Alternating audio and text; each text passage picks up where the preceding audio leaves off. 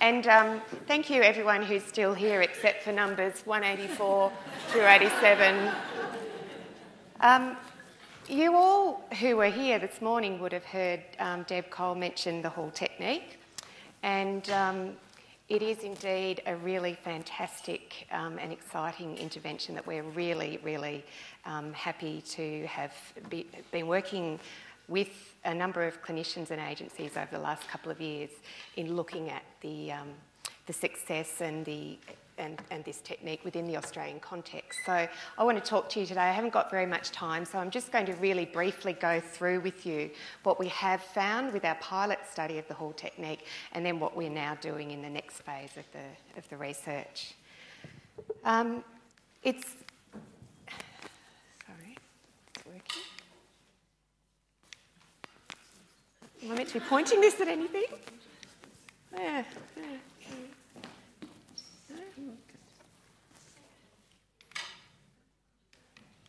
Sorry. Anyway, I'll start talking. The Hall Technique is pretty much just it's a very simple, minimally invasive way of preserving primary molars that are carious. And it's using stainless steel crowns, and it's not picking up a drill, not picking up a needle, but very carefully selecting a case in young children where you would have a decayed primary molar that has not got extensive decay. So we, with our pilot study, were funded from DHSV with a research and innovation grant, and in conjunction with North Richmond and North Richmond Community Health, thank you, and the University of Melbourne did this sort of investigative research into the acceptance of the technique. Now, the technique itself, like I said, no anaesthetic or drills required.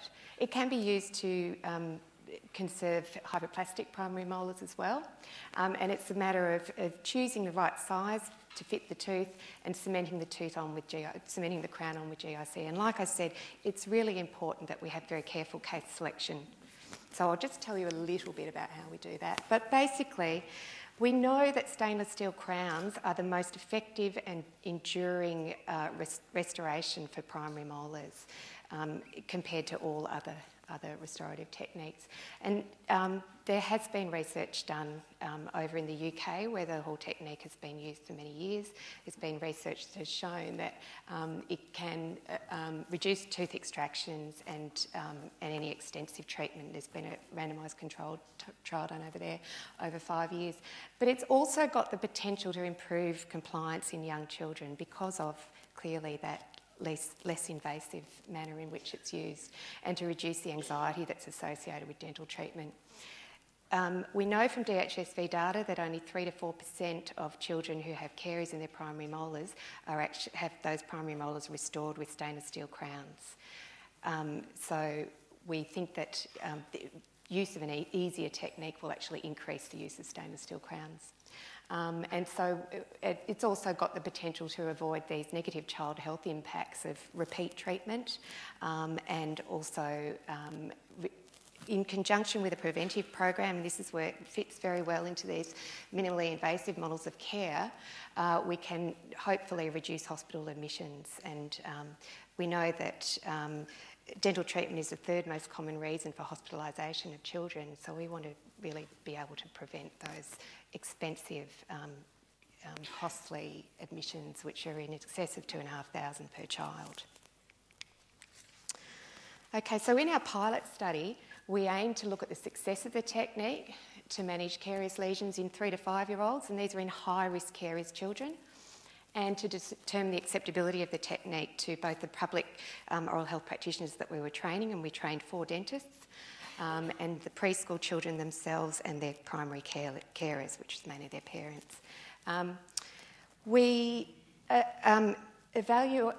In terms of case selection, we chose in these children 1 or 2 primary molars that had caries in the within the outer half of dentine. So an example is this tooth here, for instance. And there needs to be a very clear band of dentine between the advancing decay and the pulp horn. The tooth must have no pulpal symptoms and no pathology, pulpal pathology on radiograph. So the radiograph is a really essential part of the case selection.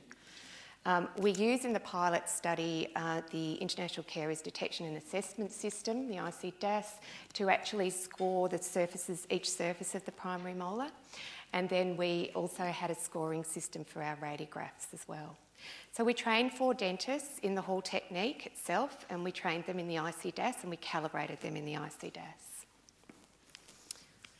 There are specific contraindications for the Hall Technique, just to get through the clinical side of things, and so obviously it would be absolutely crazy to put a crown over something that's got obvious signs of pain and pulpitis. And any clinical or radiographic signs of periradicular pathology, you would not put a stainless steel crown on. So hence it's really important to have a radiograph. And also, if a crown's so broken down that you wouldn't normally be able to restore it, then it's not going to be ideal for a Hall Technique crown. Okay, so in our study, our pilot study, we placed 22 Hall Technique crowns on 14 children, and it took an average time from time of testing for the size of the crown to finishing cleaning off the cement of 5.5 minutes. And in the few cases where the occlusal vertical dimension increased by only about 1.5 to 2 millimetres, it reduced again by 30 days when we reviewed the children. All the clinicians reported that it was a much easier procedure to perform than conventional restorative techniques, and that the children who had the crowns had very positive behaviour, and that the children generally experienced little or no discomfort. And then we asked parents what their reports of the children's discomfort was, and that seemed to correlate with the dentist's reports. I've got 3 examples I want to show you of clinical radiographic outcomes from the pilot study, and they're quite instructional in that this is a 4.5-year-old child, and excuse the clarity of the radiographs because they're very highly magnified and they were scanned. So this 7.5 had occlusal caries, and you can see there's a clear band there of dentine, and there was no pulpal pathology. So the Hall Technique crown was placed, and we were following these children up at 6 months to do a review and then 12 months to do a radiographic review. Unfortunately, some of these children, they're high risk and they don't come back regularly, so it's really difficult to necessarily see them at the 12 months. But however, this child was finally seen at 21 months and a periapical taken, and the tooth is perfectly sound. So we would call that a success. You might note, and I've put these red arrows here, that and it's difficult to see, but there was definitely some enamel caries in this bite wing. Look what's happened here, 21 months later, whereas that occlusal caries was restored with no full coverage, which is what the Hall Technique affords, full coverage for every surface, sealing the tooth, you get an advance of decay. Similarly, this next example, a 3.5-year-old child had a Hall Technique crown placed on the 6.4 with caries there on the mesial, came back finally at 15 months and looking quite sound there on the radiograph. Okay, so we say that's a success.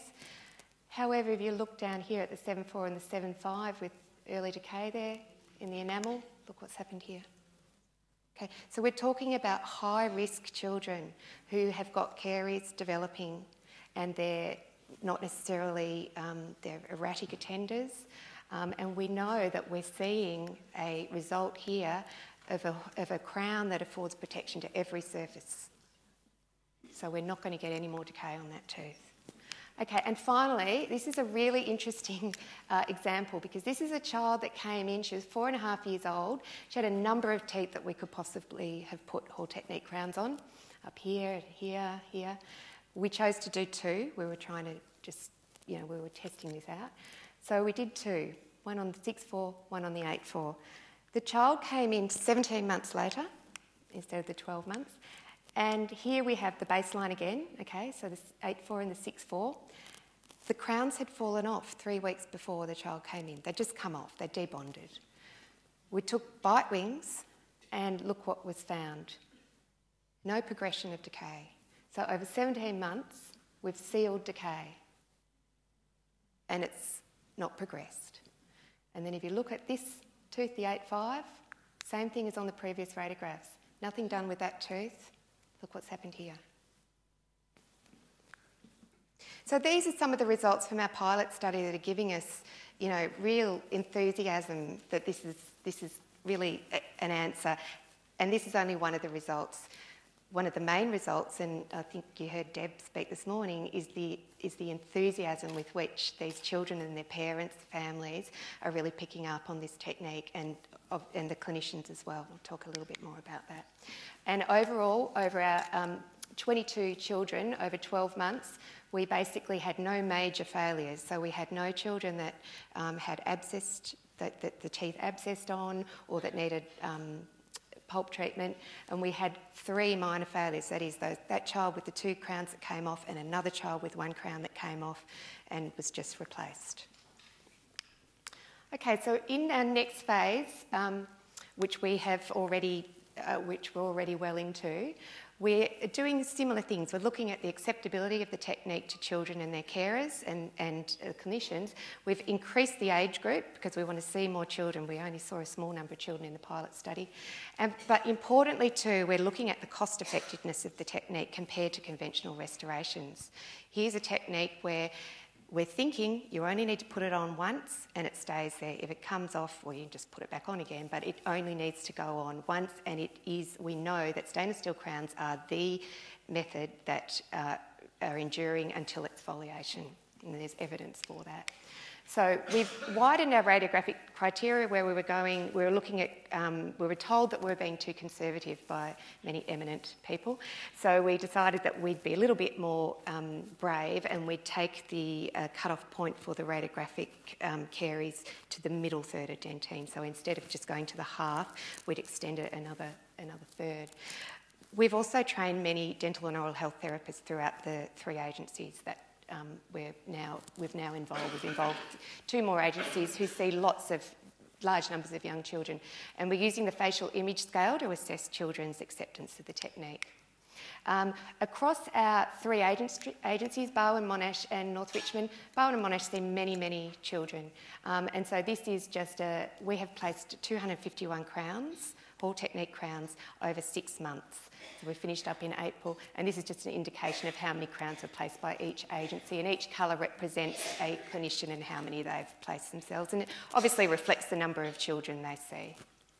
So 251 crowns placed, which exceeded our target. We really just kept gaining momentum. People became more and more enthusiastic about it as time went on.